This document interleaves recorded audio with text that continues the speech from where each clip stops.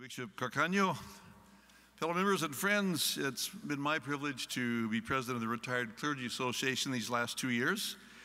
And it's fortuitous that we follow the presentation from the endowment board, because that $111,000 is well spent. It provides us with an executive officer, Nancy Daly. It provides per diem for retired members and spouses to attend annual conference. It subsidizes the cost of mission trips and retreats. It helps us have an affordable lunch at the annual conference. And we are most grateful. If you all would like to donate to the endowment board, they do wonderful work. However, I want to call at this time Randy Boland, Jeff Holder, and Greg Vang to come up here, please. Because we also, not from the endowment board money, but from our own membership donations and from memorial gifts, we provide scholarships to seminary students and to students who are attending the course of study. And it is our great joy to do so. And so I would like to introduce Alice Ann Glenn, who is the new chair of the Memorial Scholarship Committee, and she's going to tell you a little bit about these wonderful folks so you can celebrate how good this is.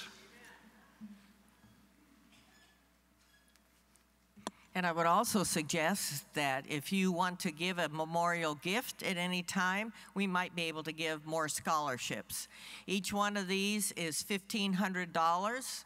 This time it just happens they're all for the course of study, and we are grateful for the opportunity to do this. The money also comes from the membership dues of the Retired Clergy Association for these. Randall? He is known as a Bible teacher, a Vim worker, and his congregation said he is skilled and an insightful preacher, and he is serving currently, I believe, Lemoore and Armona. Let us give thanks. Jeffrey?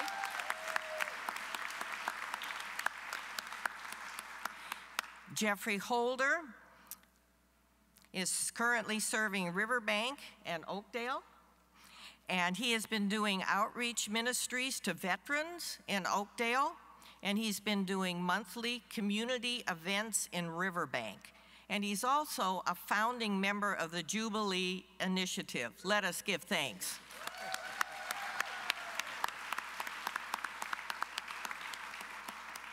And our third recipient is Greg Vang, who is at St. Paul, Fresno.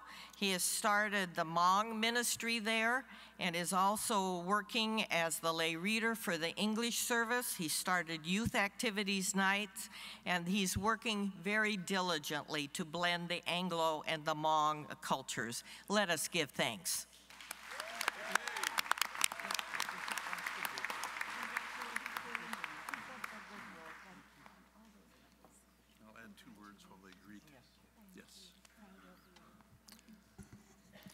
The reason Alice Ann didn't hand them checks is because they've already received them. Yes. And one more very, very fun, serendipitous thing that happened at our Wednesday annual conference luncheon was Helen Kim came to the lunch because she wanted to tell us thank you.